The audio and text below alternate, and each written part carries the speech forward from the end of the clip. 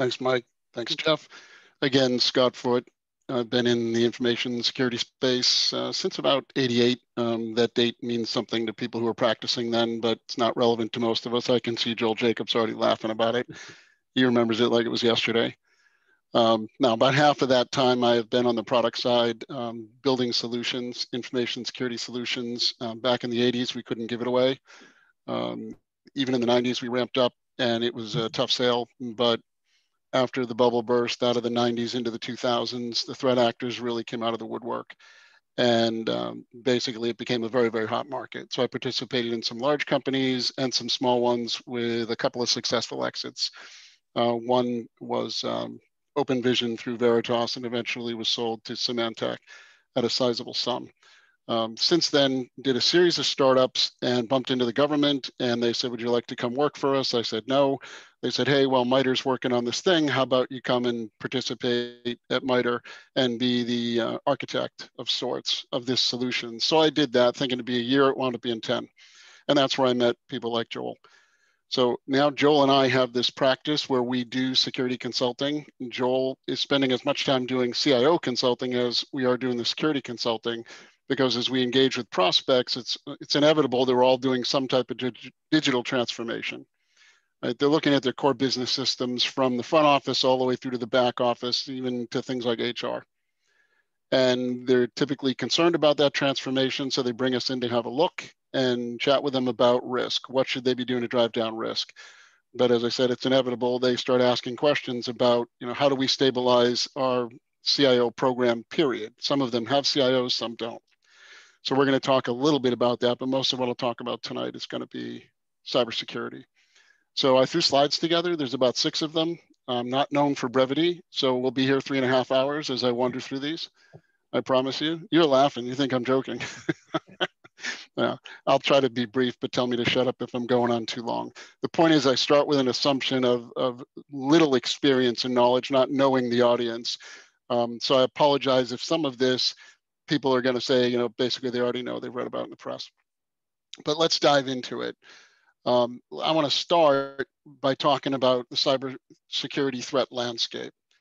I think most people have some idea from the press of what the landscape looks like, but we're going to talk about risk engagements with clients where we ask them to focus on, no kidding, who do you think the threats are to your business by name?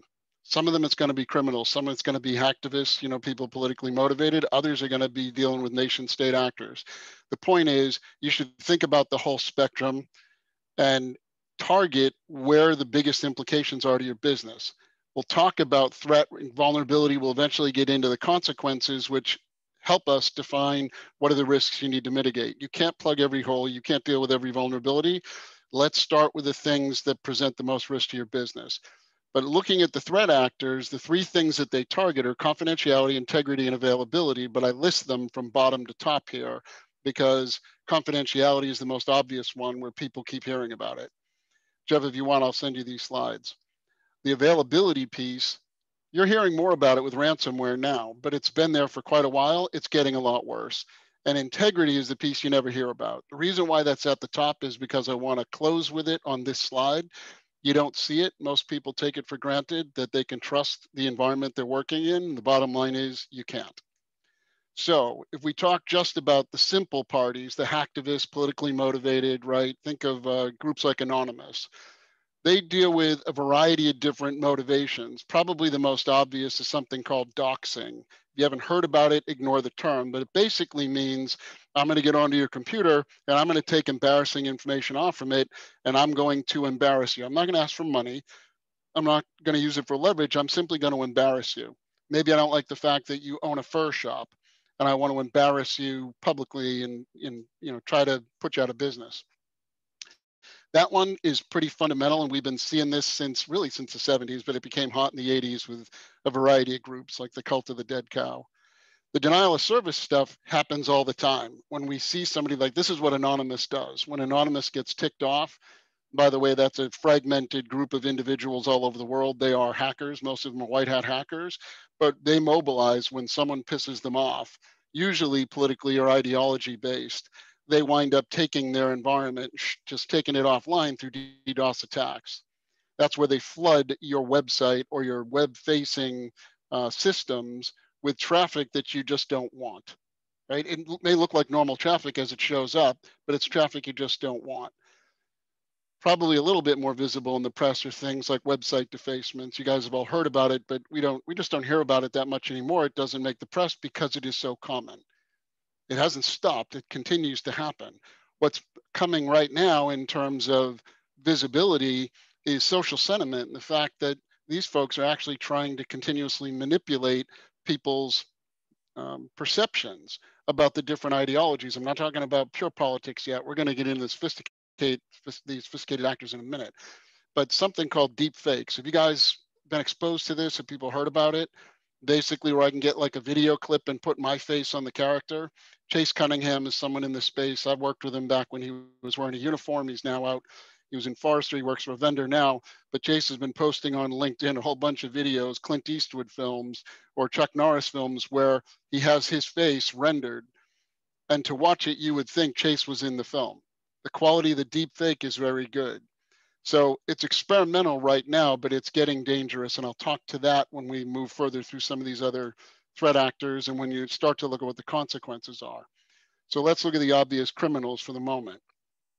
Criminals, when they break your confidentiality, they have one purpose. They want to make money. So it starts with fraud. We've all lost our credit card information. We've lost a lot of our personal information, right? People are defrauding all of us by taking out loans in our names when they steal our identities, but it gets worse. Companies deal with IP theft from their competitors, from nation states. In a moment, we'll talk about that. They're reaping huge rewards from stealing intellectual property and monetizing it on the black market or just taking it to market and competing with you and beating you in a deal.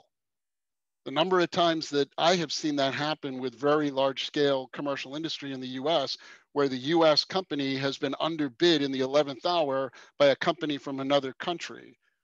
The bottom line is all of the IP behind the US company's proposal was stolen and leveraged against them so that a more competitive bid could come out. The last one is extortion, and we're seeing this a lot, where people are attacking in the middle piece here, the availability with ransomware. They're getting in, they get access to your data, they will ransom it. They'll lock it up, ransom it, and say, you can't run your hospital without your computers. You got to pay us X million dollars. But we've actually already got your data too. And since there's a lot of privacy data there, we're going to extort money from you. We're going to dump this on the dark web if you don't pay us money to keep us from doing that. Now, why is that a problem? Because your company has to report they have had a data breach. And with things like GDPR and other privacy laws coming on the books on almost a quarterly basis now, you could wind up being liable for significant amounts of fines, regulatory fines. We'll talk about consequences in more depth later. At the top of the criminal element are the folks that are not there for you to see them. They're there to manipulate your environment. They want you to keep trusting it, so they don't take it away. Right? They're not announcing themselves, hey, I've got your stuff, I'm going to dox you, or I'm going to extort money from you. They're embedded into your infrastructure. So what are they doing there? Very simply speaking, domain squatting. I'm getting peppered on an hourly basis with new domain squatting. That's where somebody takes your domain and creates something that looks almost exactly like it in a character string, and they use it to try and basically they purport fraud, and they pretend to be your company, whether it's in email and spoofing or websites or watering hole attacks. A lot of them are doing it for malware distribution. They're doing it because your domain is trusted and they want to use your domain to drive traffic to their malicious site. And that is like a watering hole that winds up being a distribution point for malware. And they're very good at creating these make-believe sites. Banking industry has been dealing with this for over a decade, and it's gotten really bad. But we also have this concept of executive, impersonation, and that started with audio, where fraudsters, criminal elements were out there taking recordings of your CEO, splicing it together now, and creating a very credible audio track that could be used to basically get money out of your company. So the CIO Joel, for example, somebody might have stolen his audio track, built the audio track, and called into a director of IT and said, hey, we got this vendor on the line. I need to close this deal tonight. I can't get you directly. Please approve this $1.5 million transfer to get this thing done as quickly as possible. I got to have it done by midnight. And by the way, I'm at dinner, so don't call me back. You won't be able to get me. That has become mainstream. It's not state of the art. It's state of the practice where criminals are to be able to impersonate you, not just with deepfake video, but with audio. And I've probably got 6 or 8 different examples of that happening just here in 2021 already where it's been announced. So this concept of the criminals getting money from you, they are very good at looking at how can they break your confidentiality, how can they damage your availability, but even better, how do they burrow into your environment and violate the integrity of your business relationships so that they can continue to harvest money. They'll do it, and they'll do it low and slow so you don't catch them. Nation states are probably my favorite here. The first thing we all talk about is, oh, espionage, right? We all watch the James Bond movies or, something maybe a little bit more recent like Jack Ryan. Those are very cool to watch. It's not far from reality, to tell you the truth. There's no action, but the technology is not far from reality. Surveillance is the main thing down here at the confidentiality level. So when a nation state is watching you, they're watching you because later they want to leverage you. They're trying to build leverage. One of the things we never talk about, though, is nation states that are not malicious. They're there actually trying to do good, like the European Union introducing GDPR. Why do I put them on a slide that has a title, Threat, in the threat landscape? Because believe it or not, holding you liable when you breach someone's privacy is a threat to your business. It's an incentive to the attacker. Now the attacker knows you have something to lose. I'm going to go break into your company and I'm going to steal any information you have about European Union citizens. And then I'm going to extort money from you. This is happening on a scale of hundreds of millions of dollars on a monthly basis, where we're seeing not just the ransom, but the extortion from sophisticated actors. I'm not talking about 2 guys in a garage. I'm talking about organized criminal syndicates. This is a significant problem, and the regulation, I'm a privacy advocate. I have privacy certifications. I'm also a data protection officer.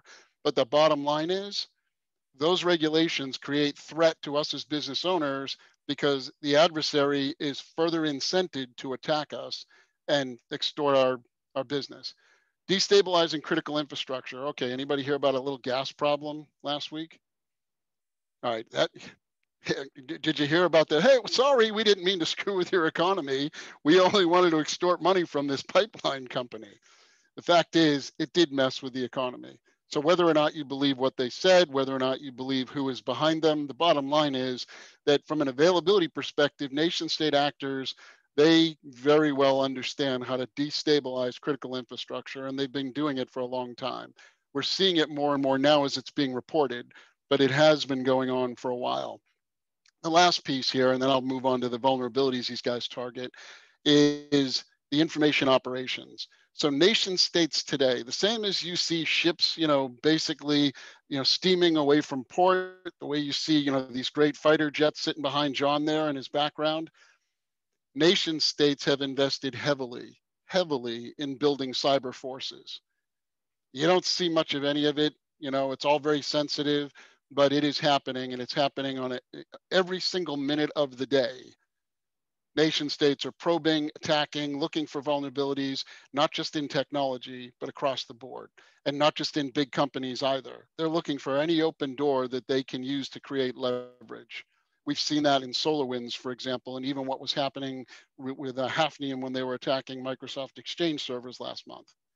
So we'll talk about the vulnerabilities and the consequences, but this one slide, what I want you to take away from it is these people are serious. It's not 1995 anymore. These people aren't, hackers, white hat hackers that are just, being precocious online. This is on the order of, Japanese, the Yakuza, for example, Russian Bratva, the Italian mafioso. These are organized criminals, and there's very, very little a lot of us can do about it when it's across international borders. So let's move on past the threat actors and let's talk about the types of things that they target. Some of this we've already touched on. I've basically tried to lay it out in the similar, 9 kind of box matrix as a way just to communicate the complexity in a simple manner. So from left to right, we're going to talk about low to medium and high in terms of seriousness. You could argue whether we've got these in the right columns. What's more important, though, is who are they targeting? Most people think cyber attackers target only technology. That is not at all true. In fact, the number one vulnerability of companies is people. People and social engineering was involved in better than 85% of the successful compromises of businesses that were reported in 2020. It came down to people. So what are these vulnerabilities? At the bottom, we talk about bugs and issues, right? Vulnerabilities in software. Somebody was a startup, they rushed to market, cost pressures, they didn't do the testing, and basically they introduced a product that had bugs in it. We're never going to get to a point where software companies produce bug-free software. Adversaries know that, and they test the software faster than you can even acquire it yourself. They bring up all the patches for Microsoft Windows, they patch the boxes, and they immediately start testing their attack frameworks against the production software. They're always going to be ahead of us in terms of exposing the vulnerabilities. But the other thing that people don't think about much is the fact that these adversaries also know how to attack your processes.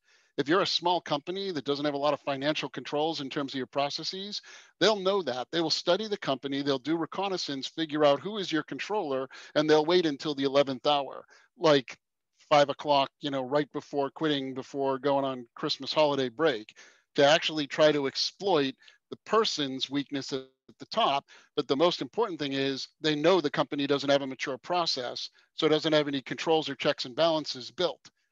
And they will study this. I won't get into much more depth about that because the top piece is what we're most interested in. The fact that people themselves, most people are ignorant of security. This isn't what they do, right? Could they learn about it? Of course they could. Do they have time? Probably not. And do they have interest? Probably not. So we deal with security awareness training as almost, 101, going in and talking to a company. What are you doing to train your employees? To train them to know that they're going to be targeted. It's not a question of if, it's a question of when. I'll tell you 2 out of 3 times my phone rings, it's fraudsters.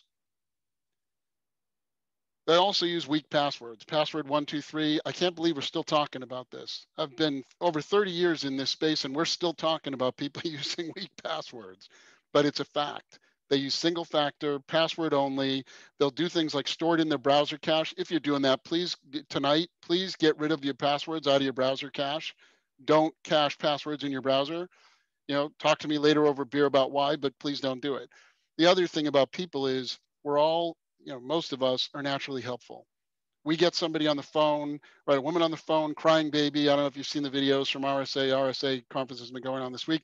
The videos of the fraudsters that will get somebody on the phone, work on social engineering, convince them that, I'm really sorry, my husband Scott isn't here. I got to get his credit card's been declined. He's on travel. The baby's crying. No, I don't have that. Hang on. Honey, I'm sorry, blah, blah. Right? She puts on this whole act with a baby crying in the background and she manages to exploit my account.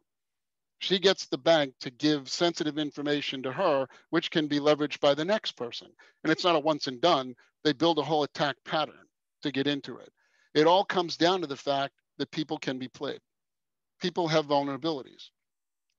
Let's talk about the medium level of things here, the rush to adopt. So I talked a little bit on the bottom in technology about vendors. One of the biggest problems that Joel and I have run into is the people that will basically deploy technology and not think about whether or not it's properly configured.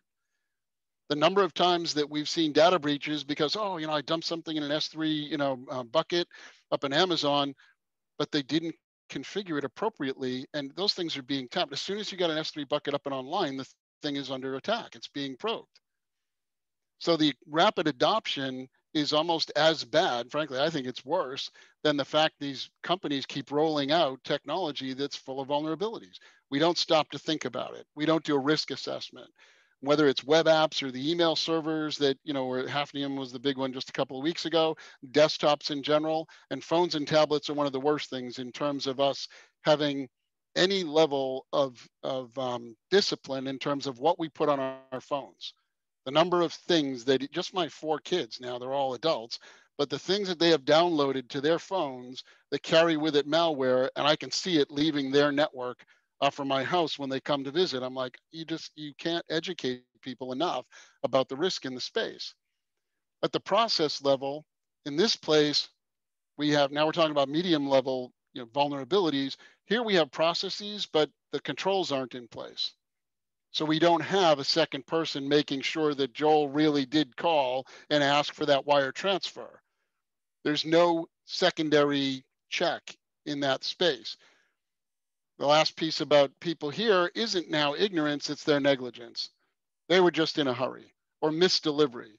We've had a couple of different clients that have just had, on the lower level risks, they've had some of their junior people that have just started wind up sending confidential information to the wrong client. That happens all the time in business when these young folks are new, eager to please. They're trying to, show their boss that they're being responsive. It's 11 o'clock at night. They've been up for 16 hours working on this proposal, and they sent it to the wrong Scott. Now we've got a breach. We have a breach of contract in place. Blind trust and naive arrogance. There are a lot of people that think they just can't be fooled. All of the security awareness training we talk about gets into this in some depth. But let me keep going through this so we can move on to the consequences. Bottom right here, complexity obfuscates dependencies. A good friend of mine, Dan Gear, he's been in this space for a long time. If you're a security person, you would definitely know him. He's like the grandfather in our whole industry. Dan says this all the time. Complexity obscures your dependencies, and when you don't know what your dependencies are, you're vulnerable. If you don't have any idea what your dependencies are in your infrastructure, and I'm studying it as an adversary, I know exactly where to play Jenga with you. I know exactly which one of those things I can take out to produce the effect. Availability, obvious, but confidentiality, integrity are important as well. Most of us don't know anymore. Software and systems have become so complex, we don't even know where the computers sit. It's hosted in someone's cloud. Well, whose cloud? We have 3 different cloud providers. The lack of an impact analysis here has significant impact, not so much to small businesses, but definitely to the medium and large companies. And the folks from the MSPs will know this because their clients get into trouble all the time. And the MSPs will see a particular system and ask the client, what does that computer do? I can't tell by its name. In the domain name internal, right, the IP, I can't tell what it does. And a lot of times the client won't be able to tell them. You'll have to go through 3 levels of conversation before you figure out that that is a critical asset to the business. In the process space, nothing drives me nuts more as a security officer than people who willingly take shortcuts. So in the software space, agile programming, I'm an advocate for the discipline of agile. But most of the people I meet that say, oh, we're doing agile. Okay, show me. Watch me. I'm going to half-ass my way through producing this software. No tests, no checks, right? No design. It's just boom, boom, boom. Like, wait a minute, you're automating chaos. You're not automating discipline in your CI/CD pipeline. You're automating chaos. You're producing vulnerabilities to your company. That's exactly what happened to SolarWinds, by the way. They had somebody in their pipeline, not that they were half-assing the whole pipeline, but they had one individual that was capable of actually publishing a critical credential into the public environment, and there was no process to check to see someone had done this. There was nobody following up on it. And that created a global compromise in IT infrastructure. The last piece is ignoring people who just ignore their obligations. Willful ignorance is the legal term. I don't want to tell you the number of times that a lawyer has asked me about this. Oh, what do you think? As an expert witness, would you describe this as willful ignorance? Did they actually stick their head in the ground? And the last piece, which hopefully none of us ever run into, is the malicious insider. Could be a disgruntled employee, but it could also be a plant, could be a nation state or a criminal plant. That happens far more often than you're ever hearing about. But this is one of the most significant problems because they're trusted. The people themselves are trusted. We entrust them with the security of our business. Let's talk about what the threat vector actually looks like, what these guys do. This is not just a, hey, click on a single link and it's once and done. No, somebody like me actually does reconnaissance on your business. And we've done this. I've done this with a couple of our clients on a large scale to show them just exactly what the adversary can find out. And one of the first visits, we'll sit down and show them, and they'll look at us and say, how long have you been on our networks? How did you break in? We haven't even broken in. We're doing open source intelligence reconnaissance on their company.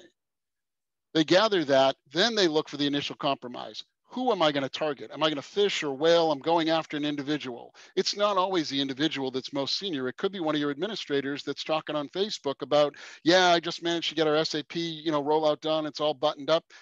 That person is just told the criminal environment that they're an administrator and they're in charge of the financials application for their company. They're one of the first people we're going to target as a red team going in. So we target them and we do it through a variety of means. One of the first things we'll do is we'll go on the dark web and find credentials that this guy has used before that have been stolen. By the way, check the dark web, go on, have I been pwned, and check to see how many of your accounts are there. I'll bet you'll find at least one. For most of it's like 35. We'll use those credentials and we will start to pray and spray, whether we're cracking the passwords or just doing dictionary attacks. We will use that to try and get into one of these guys' accounts and use that as a jumping off point. Once we've established a foothold with remote access, then we pull in something called a dropper, which starts to bring in more sophisticated malware. But it's not right away. We're going to sit and watch to see if we've been caught first. If this doesn't happen in a split second, the way you see on television, we'll wait for days to see whether or not we've been discovered. When we're confident we haven't been, we establish backdoors into the company. Then we start to escalate privileges. We'll go after your domain controllers or wherever somebody has passwords with Mimikatz. We'll dump all of that. Suddenly we've got everybody's credentials, not just yours, but all your administrators. Now we can escalate our privileges and we can start to move around your environment. We're doing internal recon. Low and slow. We don't want to set up any alarms, but we are checking out, are you a Linux shop, a Windows shop? Are you Active Directory or not? Is everybody local in terms of their credentials? We're going to do that investigation to determine what's next. How can I crack this and cook it to the best of my advantage here? When we do that, we're in a cycle, right? We're doing lateral movement and we're also maintaining our presence. So we're continuing to install software on a variety of different systems. If you find me over there on that system, I'm going to surrender it and give it up. But I've used completely different software to compromise 3 other systems to make sure that I can maintain the presence I established. Once I actually get a hold of the information I want, now I'm going to start to bake it. I'm going to do data staging. I'm going to break it down. I'm going to encrypt it. I'm going to find servers and do encrypted HTTP off the box. Please be watching for that because that's a very typical exfiltration mechanism, but I'm going to do it low and slow. I'm not going to copy a gigabyte of data. That'll set off network alarms. I'm going to bleed it off slowly. Then I'm going to decide, what do I want to do with what I left behind? Do I encrypt it and modify it or delete it on you so I can ransom you?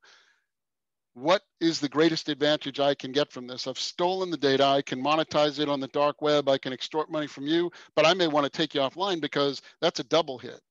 And now we're even talking about triple hits from these criminals.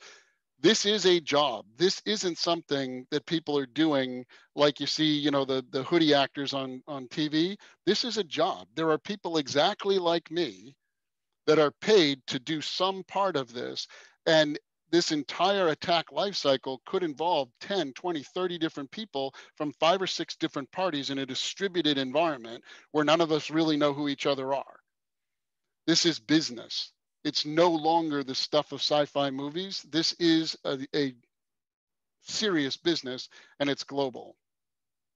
These are the 3 different points where you can affect the most results. The initial compromise can be prevented. Educate your end users, use multi-factor authentication. We're going to talk about these as I exit here in a few minutes, but get the vulnerabilities up front and you'll get 80 to 90% of the potential compromise.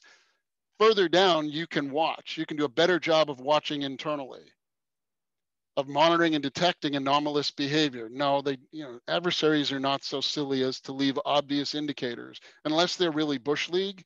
Yeah, if you're finding them, it's because they're either not good at what they do or they want you to find them. In most cases, they're not being caught.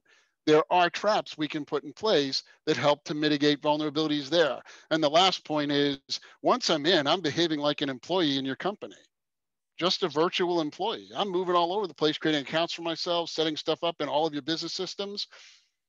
This also can be detected with better administrative controls and with people checking things. These 3 red arrows are just indicators to say you can break the attack. You can break their business and you don't have to be looking at every single bit stream going through your infrastructure. But some strategic investments can make it a heck of a lot harder than it is for them in most cases today. So let me move past that. Let's talk about some real consequences. This is an eye chart. I apologize. I try not to dump a whole bunch of text on slides, but this one is an inventory of things you've all heard about, hopefully you've heard about in the last, say, 3 to 4 months. The first is the confidentiality consequence. It's about privacy today. It's about the privacy regulations. If you want to see what people are paying in fines to the European Union, go to enforcementtracker.com. There are £1,000, fines to one individual in some, medical healthcare dentist office who wound up breaching, but there are also £1,000,000 fines, multi-million pound fines to the likes of, Facebook and, Google and others. They're huge. So many, it's just not even worth tracking anymore. I could send you a link on the data breaches du jour that goes back over several decades, and it's got great data visualizations to the size and the complexity of these data breaches, but it's getting overwhelming, the companies that are getting breached. And it's all about getting money from those companies. It isn't just about dumping our credentials anymore, because our credentials aren't worth squat compared to what the extortion fee is that they can charge the company it was stolen from. That one hit, 10 million, they're done. They don't have to do the onesie twosies on stolen credit cards. The next one is intellectual property. I mentioned this one already. It's espionage in general. It's both commercial espionage, but it's also national espionage. We've been deporting. You must have seen this in the press. The US has been deporting foreign nationals from a variety of universities because they're finding they have connections with their nation states that they hadn't reported. And they're working on very sensitive intellectual property through these universities. We even have US citizens that have been arrested because they've been taking money in the form of grants. They're being paid to do research, but they're out-briefing these foreign nationals without coordinating any of that through the US. Not as visible if you're not in the DoD space, but it's been a significant problem. It's never been more visible in the public press than it has been in the last year. But we also talk about companies that are ripe targets like professional services, law firms, CPA firms, consultancies. Why do they get targeted? It's because they have a bunch of sensitive information about 100 clients, 1,000 clients. Why go to 1,000 clients and hit them all one at a time if I can go to their banker or their lawyer and I can get all that sensitive data from one hit? That's happened a couple of times in the press. I'll list a few of those later on. And then I keep switching to a different window here. The average cost of these breaches, this comes out of IBM and Ponymon's report. If you want, look it up or just send me an email. I'll send you a link to the download. 3.86 million globally in 2020. In the US, it was more than twice that. This is the average. This isn't the high end. This is the average. $8.64 million for a confidentiality data breach. And that includes fines that you're paying in the restoration of the environment, what you have to pay for credit checks for those of us whose data was lost. Significant problem, and it's no longer just a nuisance, it's getting into the boardroom. Those costs are getting there. We'll talk about insurance in a minute. Availability, ransomware. How many times have you heard about that? I guess it was last Friday, a week ago tomorrow, one of the hospital systems, not just a hospital, but the system in Ireland, the whole system, multiple different service locations, ransomed. I still don't know whether that's been settled. They did get some things back online, but I haven't heard whether or not it's been settled. The week before that, we had DarkSide attack the Colonial Pipeline. They wound up negotiating, I think it was 4.8 million was what was reported in the press that they wound up paying off. This is just in the last week or two. DDoS, as I said, that, it's kind of the horsey ducky of cyber attacks. Like, oh, look at that, that's cute. A fourth grader could do that. And the reality is a fourth grader could do this. But we've seen people realize that there are 1 billion, 2 billion and growing unprotected IoT devices. So think garage door openers, right? Something as simple as a thermostat. These things are vulnerable. Once you install them, they're never patched. They have access to the internet. Guess what? They get owned. Once they're owned, they can be used for a variety of things. But the most popular thing is to use them like a swarm of 1 billion mosquitoes in a DDoS attack. They all start sending packets or bouncing packets off from someone else, and they're aiming at your site to take you offline. We're talking now about, this was unthinkable when I first started dealing with DDoS attacks, but we're talking about volumes of 2.3 terabits per second. Your own home networks are only running at a gig per second. We're talking about a terabit of traffic per second. If I aimed that at your home router, you would get no phones, you would get no television, and you would get no internet for as long as I could sustain that attack. What if I turn that on a company? And Joel and I have spoken with people who've been threatened with that, where they've been threatened in email by, these nondescript actors saying, you know what, I think I'm going to take you offline. You look like you could not afford to lose an hour. I'm going to take you offline next week unless you pay me 50 grand. That's happening more and more. The Belgian ISP is one that bit me last week because I spent time dealing with a lot of folks in Europe. The average cost of ransomware is on the rise. Right now, it's fairly low. We're only talking about hundreds of thousands of dollars on average. But the high end of that is in the tens of millions of what's being asked for. Almost all of these actors, they will negotiate. They're criminals, they're business people, they will negotiate. If it happens, get the right people involved. Start with going through here in the States, go through the FBI. If you've got insurance, work with them to bring in an appropriate response firm. They will help you negotiate with the threat actor to try to drive down the payment. If you ask me personally, I will say never pay. Never, never, never pay a ransom. That's easy for me because I don't own your business. But if you have any way to avoid paying the ransom, avoid it. The third piece here is the integrity piece. This is the thing I lose most of my sleep over, and that is the fact that people trust computers and information, and they have no idea who owns the computer and who's been manipulating the information. Hafnium, a Chinese-based actor, at least notably, that's what the attribution has been to. They wound up attacking Microsoft Exchange servers. They had 4 0 days that they began exploiting simultaneously, owning Exchange servers of tens of thousands of us. They didn't take it offline. They just wanted to burrow in like a tick and live inside of the Exchange server so they could bleed our confidentiality. They could read all of our email coming and going. I don't mean just, from the time they get in moving forward. I mean like a business email compromise. They could sync your mailbox and they could pull all your email from as far back as you've maintained it in your mailbox. They can pull all of it and you don't even know it's going. The attack on the water department down in Florida. Remember that somebody attacked the SCADA system. They didn't successfully. They did change the mix ratio, mixing in lye into the water, right, to change the acidity of the water. They raised it up to a toxic level, but a human caught it. That water department had humans that checked their processes. They caught it before it actually did damage. FireEye, we've heard about that, where FireEye exposed what was going on with SolarWinds. SolarWinds, basically, their entire software environment got owned, and these actors just started inserting malware and sending it out. And most of us in the tech space, we trust SolarWinds. We run it as a privileged piece of software on computers. Once it got in, God only knows what it was doing after it got into our perimeter. And the Russian SVR has been embedded. We've all heard about this with the election nonsense going on. But I can tell you personally, this has been going on for years. Information operations, not just attacking people's mailboxes like John Podesta, but I mean going at all of us, not just Republicans or Democrats. Their target is to undermine democracy. This is not a secret. And they still do it. They still feed all of that information, just pollute the nonsense into social media. They don't care about who wins. All they care about is that people are fighting against each other. And sadly, we believe it. It's on social media, so we believe it. The costs here are just inordinate. We're talking about things on the order of millions of dollars. SolarWinds alone is something on the order of 15 million. That's just to fix the mess inside. That's not the lawsuits that are going to come down. They're probably going to go out of business and their assets will be up for a fire sale. That's my prediction. These are very, very significant damages and risks to businesses when somebody manages to violate the integrity of their infrastructure.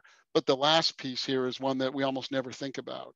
The increased scrutiny now. The number of clients, Joel and I are working with companies, medium, small, medium, but some large size as well. Their clients are coming in and saying, we have security questionnaires. We want you to have ISO 27000 and SOC 2 audits, independent certifications from third parties, because they are trusting you to be in their supply chain. you may have access to their information. You got to pay to play. There's much greater scrutiny now. Same with insurance companies. You used to be able to walk into an insurance company 3 years ago and get a cyber insurance policy for $1 million very inexpensively, even a large scale corporation. This year, prices on policies are up over 50%. Somebody's walking into a brokerage firm and the brokerage firm is saying, yeah, let me get you some quotes. Those quotes are coming back, if they come back at all. They're coming back at over 50% increase over last year. And they come back with this lengthy questionnaire that says, oh yeah, by the way, I need your favorite prime number. I got to have your DNA. I need all this information that we've never asked for because we are underwriting your risk. And if you, frankly, don't have any discipline in your infrastructure, you're too high a risk. We're no longer going to write your policy. Oh, and by the way, we're also cutting your coverage. So we're going to make it hard for you to get the policy. You're going to pay a lot more money for it, and we're not going to pay out anywhere near what we've been paying in the past. That scrutiny is a significant consequence to our businesses. Slows down the cost of sales, slows down the cost of business, and increases a lot of liability for the business owners. So let's talk about the control landscape. When we talk about controls in general, there are preventative, detective, and corrective measures, and there are anything from physical, lock the door, to administrative, the processes I talked about, to technical, like why don't you use a second factor in your authentication? So let's start again at the lower left. Guards, gates, badges, locks, dogs, secure areas, those are all obvious. Encryption. I'll bet you the vast majority of us on this call tonight do not have encryption on the hard drives of our computers. Why is that a problem? Because anybody that's going to surveil you will steal your computer.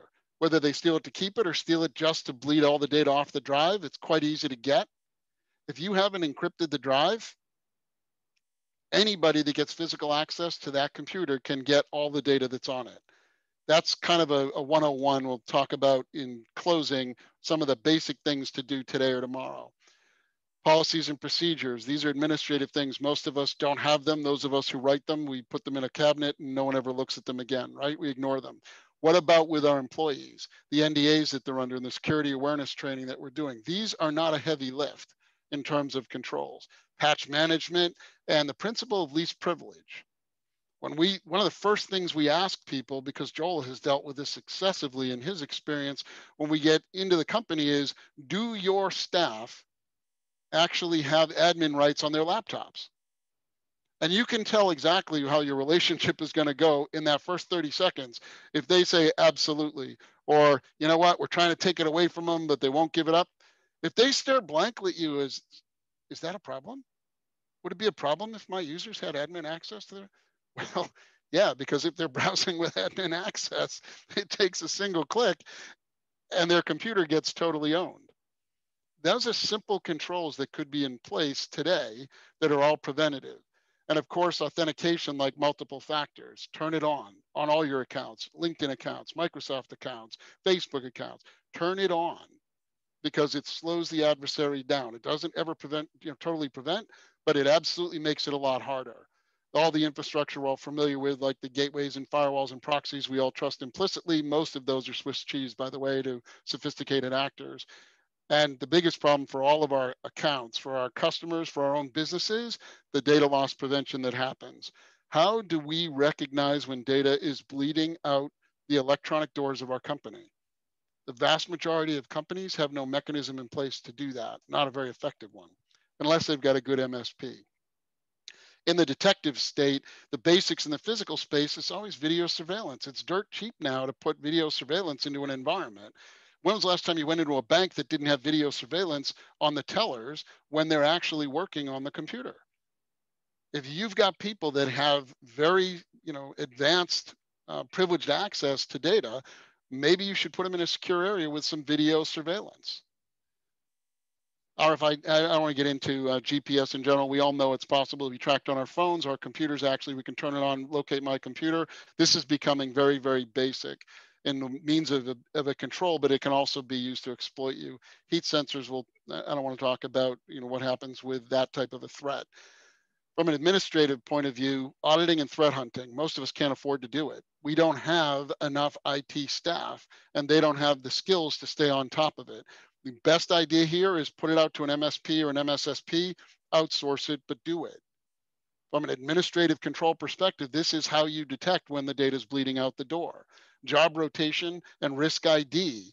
When you're identifying what are your risks, what should you be looking for? These are things you probably have to go to an external firm to get done, and it's not something that's done, once and done. You're doing it on a repeat basis. Job rotation, by the way, is to catch people that are fraudulently exploiting their privileges, doing things that they shouldn't be. To the technical level, the audit trails, turning on all the detective analytics. There's a lot of good players in that space, but my favorite is to actually leave interesting Easter eggs for adversaries. Whether you're throwing out a honeypot and a honey net, that was exciting when 10 years ago, and that wasn't all that common. Today, it's very, very common. You should do it. You should work with a company to set it up, to leave that out there, not just because you can catch the adversary and figure out what he's after, but because you waste his time. The most important thing about a honey net is that you're wasting a threat actor's time. If he's hunting around in your labyrinth in House of Mirrors, those are minutes he will never get back. I love the fact we can burn the bad guy's time in these honey nets. Canaries or tokens, these are things I dump in files all over the place. I'll put them on servers and just bury them, burrow into different directories where you think an adversary might be looking. What are they? It's a tiny little script. You can put them in a variety of different files. Ask me offline. I'll point you to a couple of sites where you can figure out how to do this. But if those files are stolen, they phone home. If they're opened up on a system that has access to the internet, and by the way, really good threat actors are not going to open them up on a system with access to the internet. But if they do, you can figure out immediately where the beacon is coming from.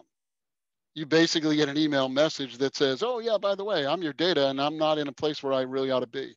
I do that all the time with the lower end folks. I've taught high school and college kids to do this, but also small businesses.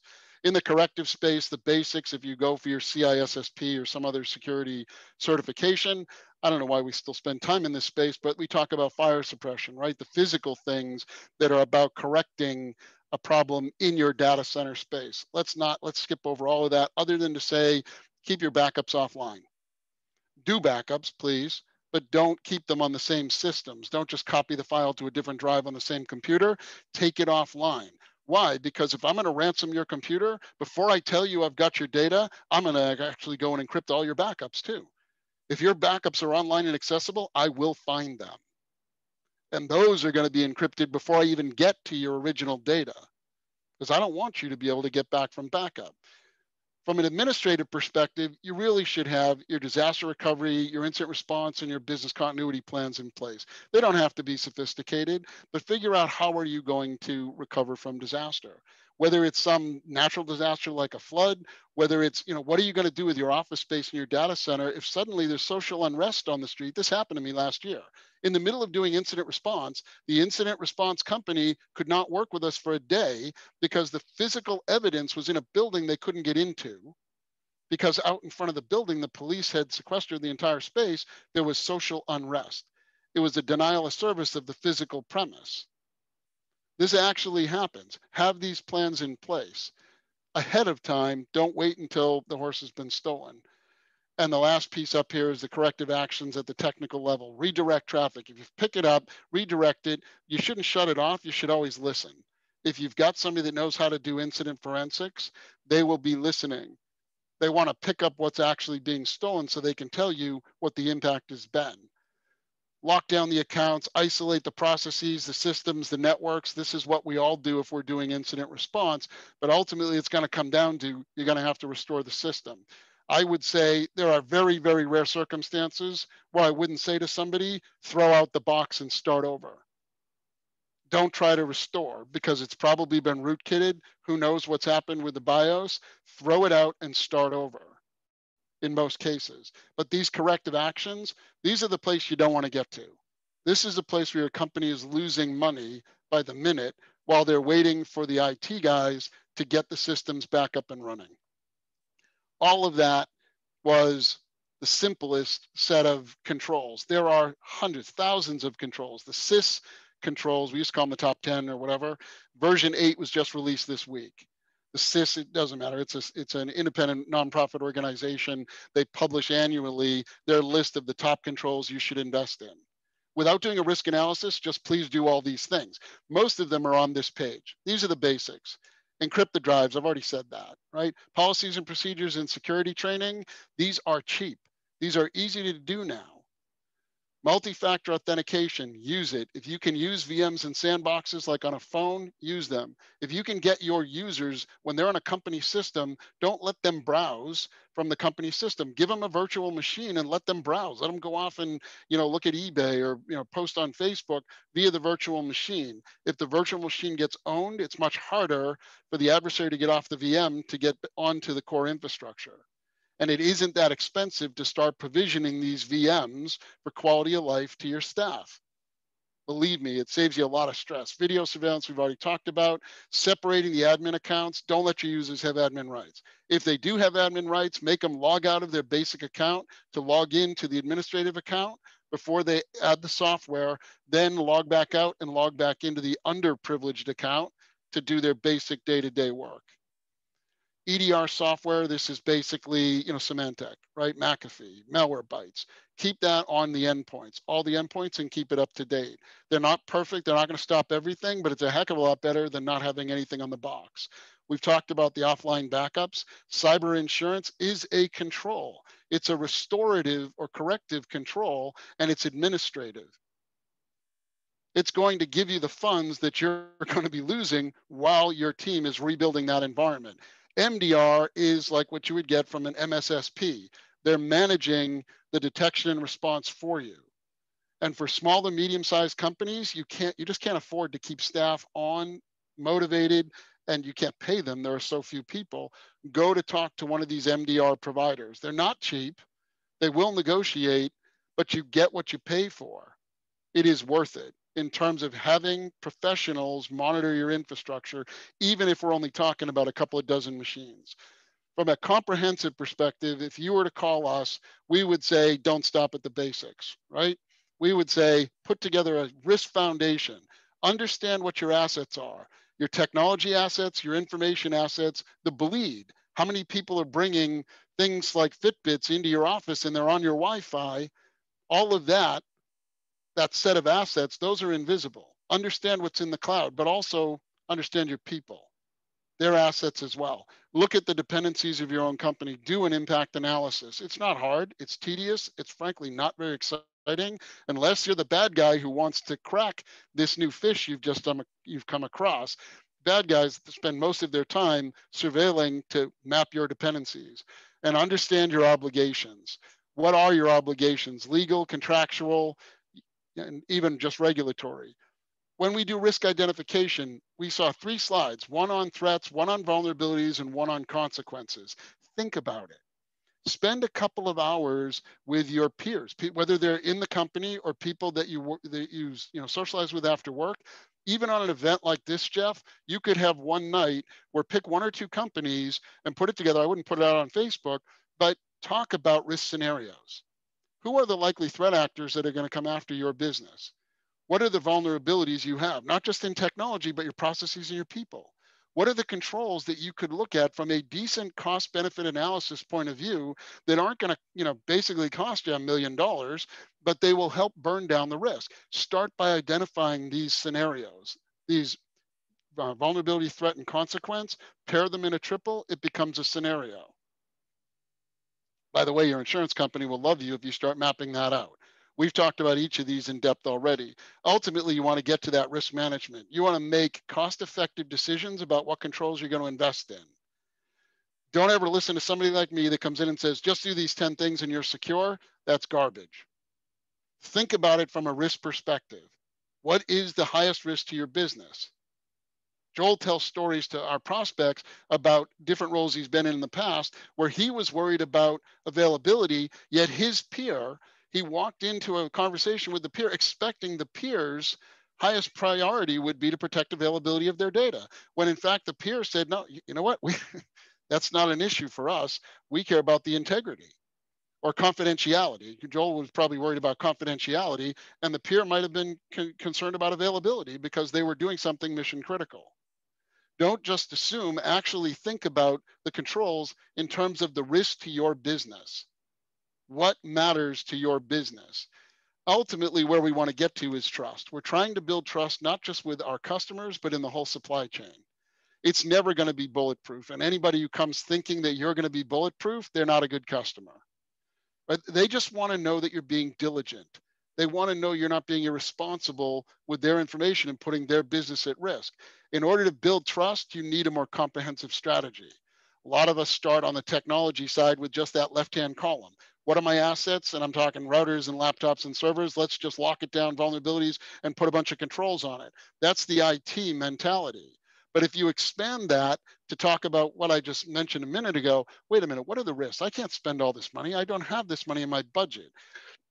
Let me map out the dependencies. Think about the actual threats. Are we going to have criminal elements, nation state elements, hackers, activists? Who are the likely threats and what are the risks that we're trying to protect against? Let's start with the biggest one and burn them down. Ultimately, your sales force is going to love you if you think about the obligations to those clients. What are the consequences, not just to you, but to them, to everyone in that supply chain, and how can you build trust? It accelerates the sale if you step forward with transparency, and I don't mean let them in and audit everything, but I mean things like third-party certifications. Do what you need to build the trust in that supply chain, and you'll build a much tighter relationship. 4 different elements that when we get involved, we typically will do an assessment. Pick a standard, ISO, NIST. There's a variety of different approaches, but we will do an assessment based upon that standard. Then we'll look at what is the strategy for this company? What are the risk scenarios we've identified? What do we think they should do in terms of burning down the vulnerabilities or gaps first? Not because they're the easiest to do, but because they impact the risk that we've identified. Ultimately, we want to leave them with a program where they're governing. They're actually going to do the work to maintain this program, and they're going to go out and get third-party certifications, and they will use that not just as evidence to their insurance company, but to help build better trust in their prospects. That's obviously a big lift. Many companies don't have the money to do that. You don't have to spend millions to get it done, but believe me, it pays its dividends downstream. It is infinitely better to be working through this than to be trying to get your company back online for the second time in a year that it's been ransomed by different actors that keep coming in through the same open doors. So with that, let me shut up and just see whether or not there are questions or if I've bored you guys to sleep. Nobody's drinking beer yet. I'm disappointed to see. Maybe next time we'll make it a requirement.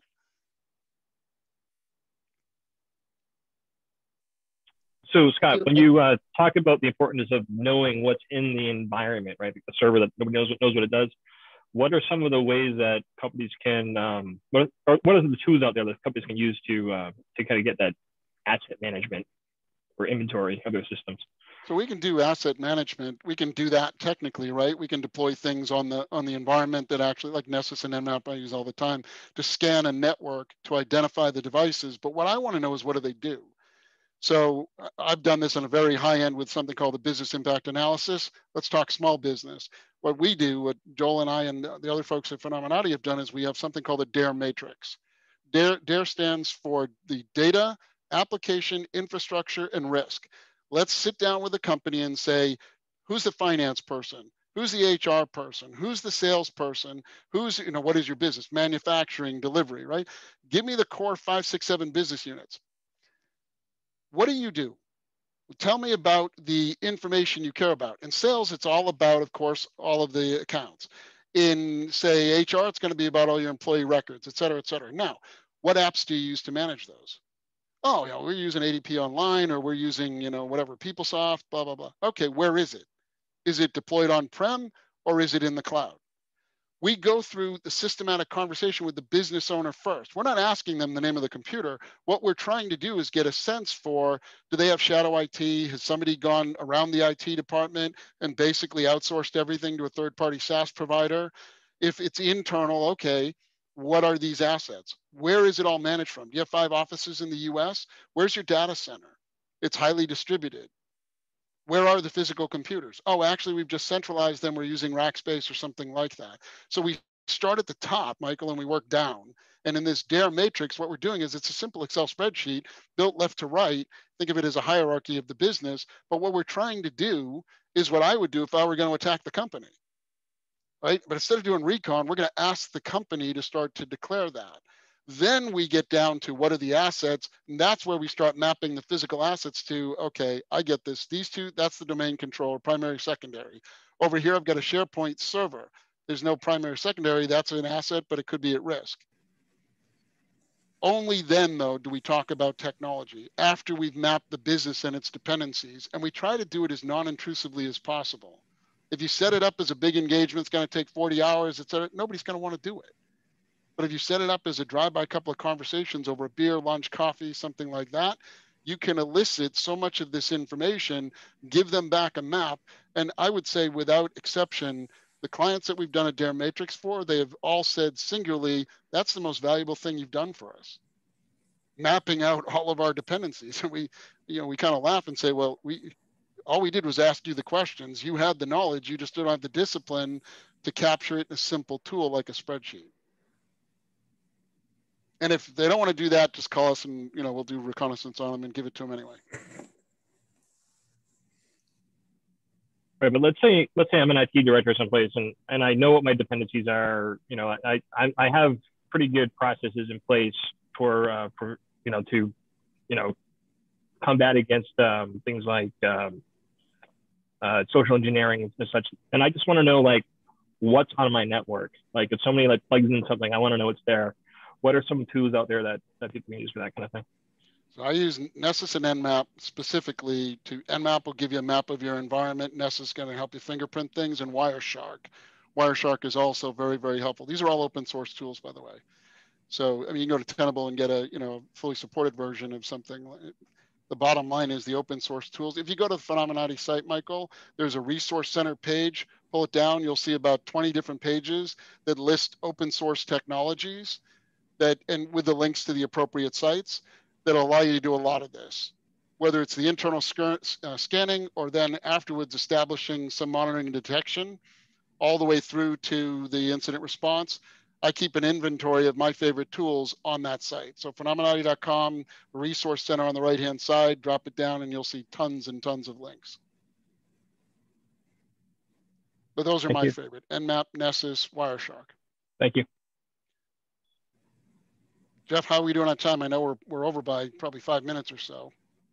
No, actually right on target. Now you're going to 7:15. We have a presentation. Now it sounds like we're in Q&A. So good stuff. Let's ask some good questions. I think every IT director needs to see this presentation, to be honest with you. So actually, every CEO of every company, every C-level person needs to see this. Yeah, did we record this? Because I kind of want to steal some of the content. It's really good. I'm gonna probably stop the Zoom recording, but this is also getting streamed right now on the Mass Tech Networking Facebook page. Awesome. The whole thing is awesome. And I heard rumor is Scott's going to share the slides too. The content is spot on. I had trouble. I was talking to I was muted, but I was talking to myself, so many different times saying yes, that is exactly what, the people are your most vulnerable, the part of the organization and so on and so forth. But yeah, everything was spot on this. I'm impressed. Thanks, Samantha. So we actually do this for boards, where we will go in for the executive team if they want to bring the board around, or a board member who wants a subcommittee. We'll go in and we do an hour. It doesn't have quite as much of the technical depth, but it's a set of this content. These slides I built specifically for us tonight, but we will go in and do that as an engagement with the executive level. And we'll typically tag team myself and Joel, for example, Joel being the consummate CIO, and he's been, very humble and not explaining what his credentials are, but he's been CIO of the year. He's got more awards than I even knew existed in the space. So he'll do that from the IT and the information perspective. And then I play the bad cop coming in, the security guy, where I say, no, you can't do that. No, we're not going to enable these users. Get the damn users off my computers. Right. But the bottom line is we try to bring these concepts into the boardroom, into the C team, and make it decision quality information. We're not going to overwhelm them with technology or the latest, exploit from some sophisticated actor. We're simply going to explain to them, your business is at risk. There is a way for you to identify that risk, and there's a way for you to begin to burn it down. You'll never get rid of it, but let's not ignore it. No more willful ignorance. Let's use due diligence and due care. So let me ask Joel to chime in here. Yeah, I was going to add, there's one of the challenges that companies face, especially small and medium businesses, is that they don't have the resources and they don't have the maturity of processes.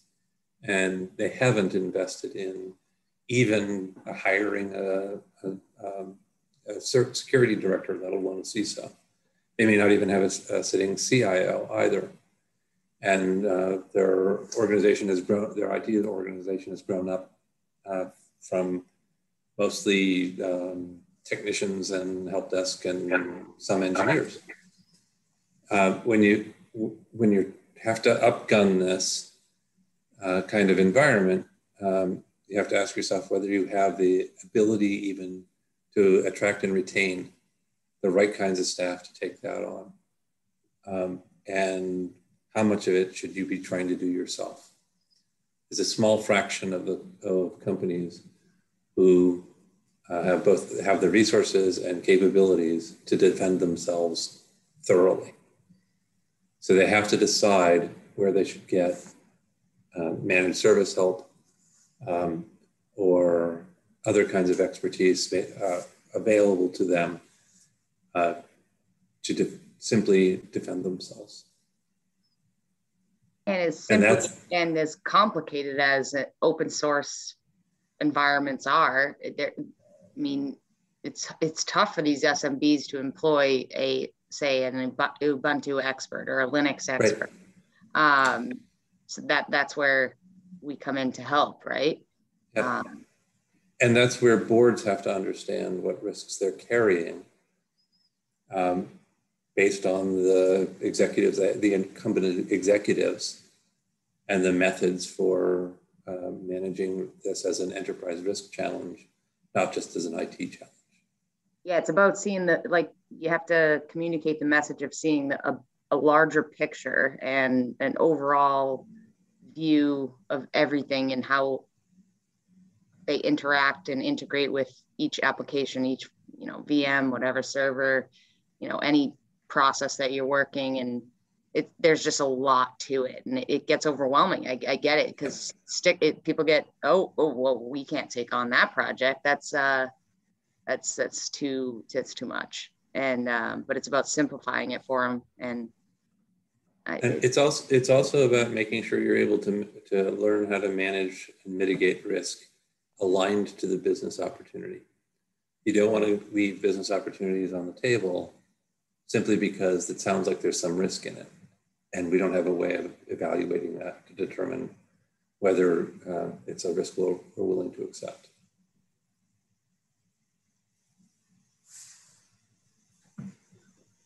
If there's a way to mitigate